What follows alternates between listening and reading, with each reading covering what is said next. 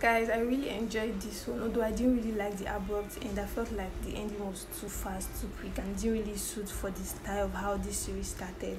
This 2024 mini-series is a remake of Mr. and Mrs. Smith of 2005. It stars Donald Glover, Maya Erskine. This series had a really calm tempo. It was really tense. I really enjoyed the vibe, quite energetic vibe. The first 3 episodes of this series were quite energetic and really funny and really enjoyable. Like, I was really anticipating for every episode, but the next 5 were not so much as the first 3. John's character kind of like shift in the next phase of this series. It became more empathetic, it felt like I was kind of like tired of it, and at some point the connection was not really there, guys. The action of this one was not giving at all, but the acting was good. They really tried. So guys, I'm going to rate this a 7. Let me know if you see Mr. and Mrs. Smith, and let me know what you think, and also follow me for more reviews, and also subscribe to me. You two do? We're computer software engineers. I'll text you. You don't have my number. Why'd you do this?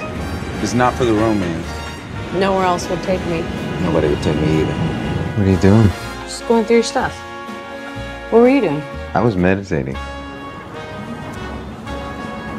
2 losers on a train, carrying a box of crypto.